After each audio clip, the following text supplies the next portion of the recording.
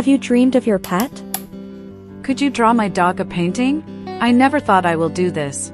Of course. Did anything happen between you and your dog?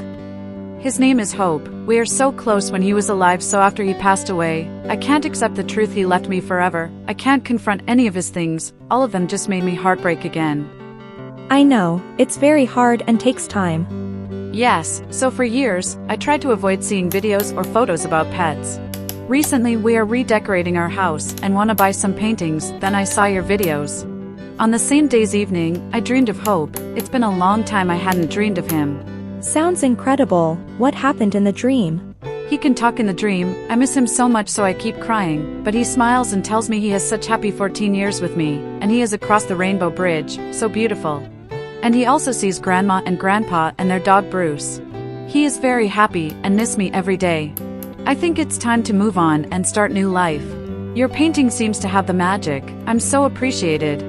I'm so glad to hear that. No matter if my painting has magic or not, everyone should go forward with their pet's love.